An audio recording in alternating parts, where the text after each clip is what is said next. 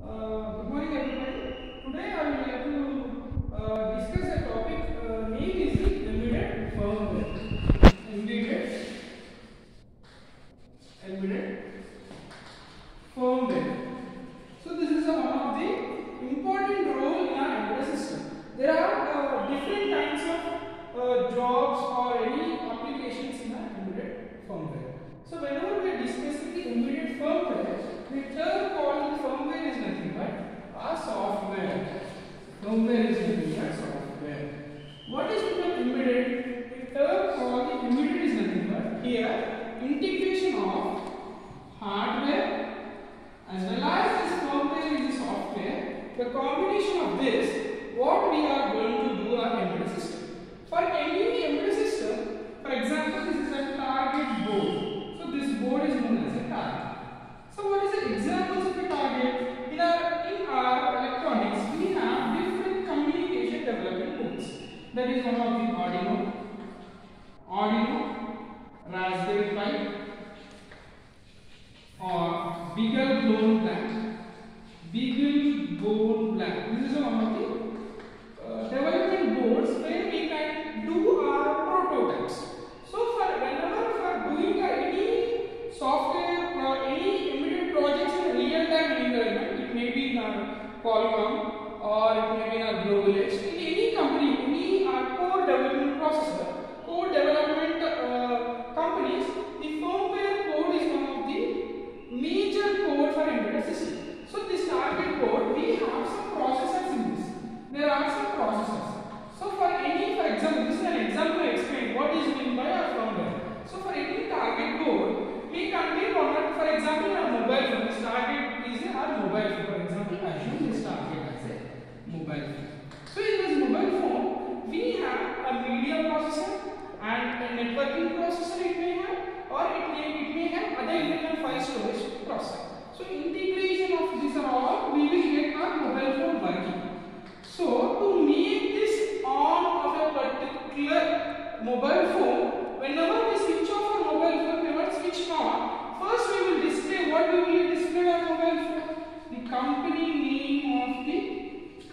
name is going to display. So to display, to make all the components on this target board, so to making on this target board, some software instructions are required.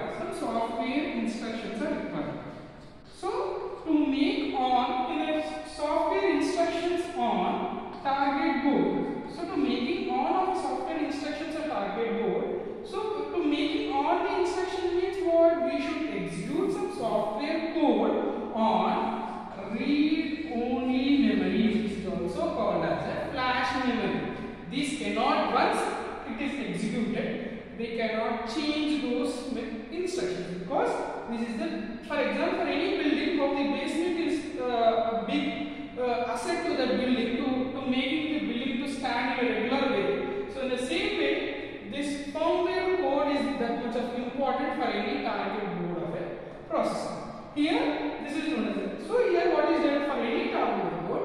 We are imparting. So we are making some intelligence to that particular target to make it on. So the firmware is nothing but whatever the program instructions which are executed on the read-only memory of the processor to make on that particular functions to done.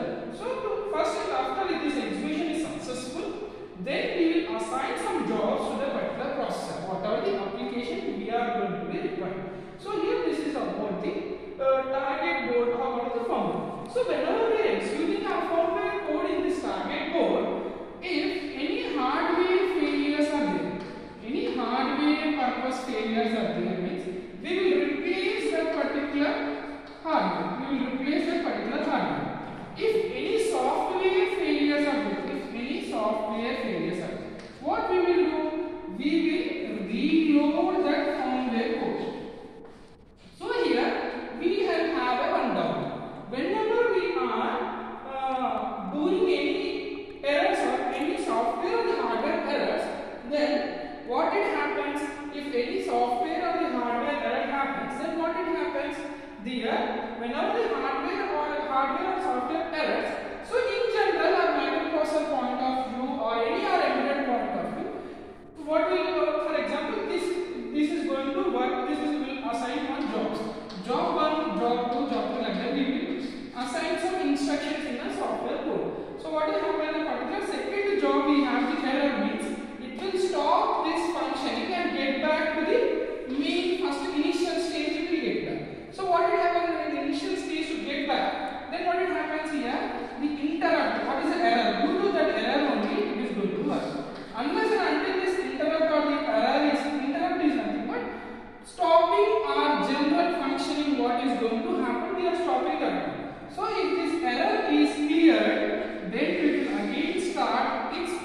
instructions to be executed. Where it does, if errors are there, means it will enter into the ISR, interrupt service routine. Using that interrupt service routine, it will clear the errors, then it will come back to the normal execution point of view. So this is about the firmware. What is the general explanation behind firmware? So here the next continuation topic is the embedded firmware design approaches. So embedded firmware design approaches. So here approaches, design approaches. ABP always CDC. So whenever we have known what is in the embedded, what is in the firmware. Next, here the term called the major term in our embedded system. Design is one of the major importance. So how we are designing a particular code. So whenever we design the particular code, what is required? Why we are designing?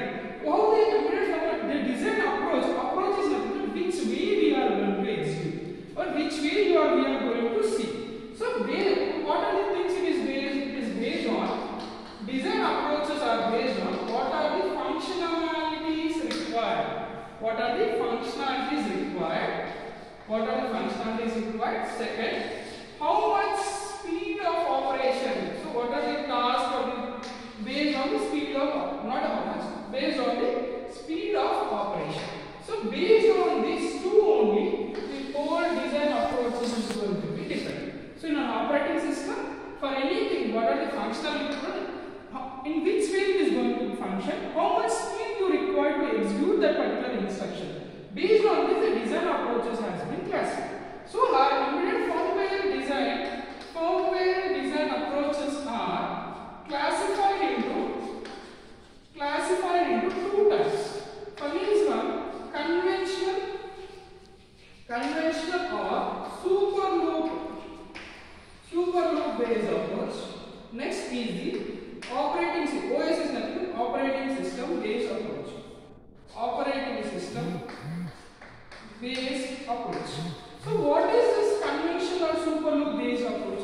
Mainly in conventional or super loop based approach, where instructions are executed in serial manner. Sir, what is meant by the serial? Serial in a general or communication point of view, serial is nothing but whenever we send it, for example, this is a transmitter, this is a receiver. If we want to send the bits, sending of bits one by one in an order is known as a serial. So coming to our super loop based approach, where it is the super loop based approach, design approach is used in applications where time is not an important factor. Time is not an important factor. Here, non-time critical applications only we are using super loop based approach. In this super loop based approach, how the major program code is going to be. Let us see. First point in our thing, we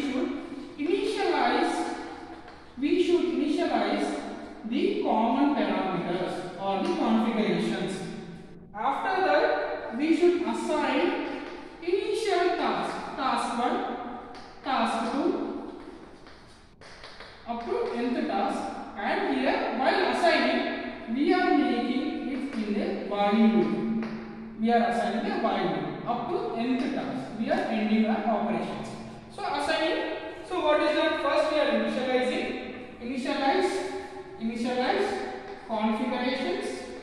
What are the configurations? Void main. So this is the basic structure of what are the super loop based approach. What we do. What is that? The main function. What are the initialization of configurations are required? Initialization configurations. What is the memory? What is the variables, local variables? What you are going to see. After that, I am using a for loop as a while is a for loop. While is an infinite loop we are using. So not a for.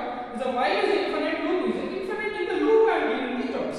So this is a, whenever we execute this code, this loop is going out of internally. It is when the end is completed, then it goes to first. So what is the reason? What is the procedure to get back to the loop? What is the exit to the loop?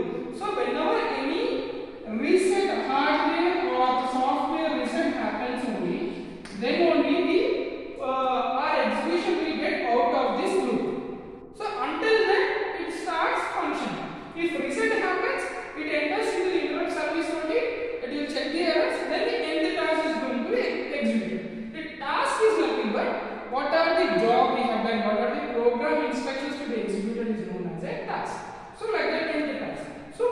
example, what is the example of super loop based approach is nothing but our general toy video game where in our kids will play a video game or the age of teenage people who are playing a video game. It is remotely attached to the graphic display. Right? We are displaying a graphic on a screen. We are using a remote to that further function, a PUBG game or anything, using our video game card or video game remote we are using. So in that we have pre-programmed to the particular pins. If left is pressed, this application should happen in the display. If right is pressed, this operation should be.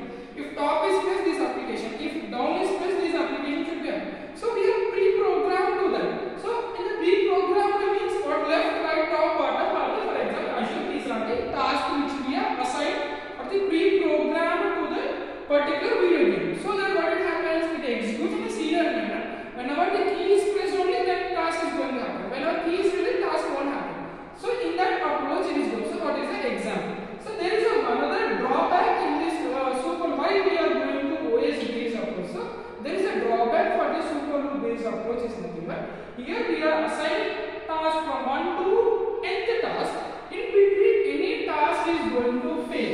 If this task is going to fail, then total or design approach is going to fail. So that is one of the drawback in a super loop based approach.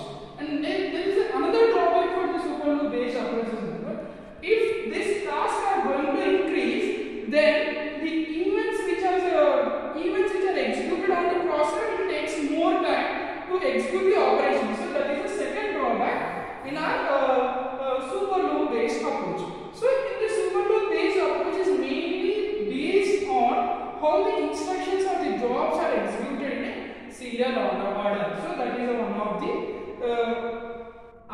one of the drawback in applications, and this is the functioning of super loop based approach. Whenever we are coming to operating system based approach, so in our operating system based approach, what it happens in our operating system based approach, where it is purely, so the operating system mainly classified into two. One is a general purpose operating system, next is the real time. So the first is the general purpose operating system and next is the RTOS. So the OS based approach is of two types. One is general purpose, second is real time operating. When it comes to the general purpose operating system, general or desktop PC, how our processor is done, and we are installing some parameters, some drivers or the apps to work. So based on the device drivers, it is going to work. When coming to real time operating, completely different from the general purpose operating system. Here it is real time operating system. It's purely based on time.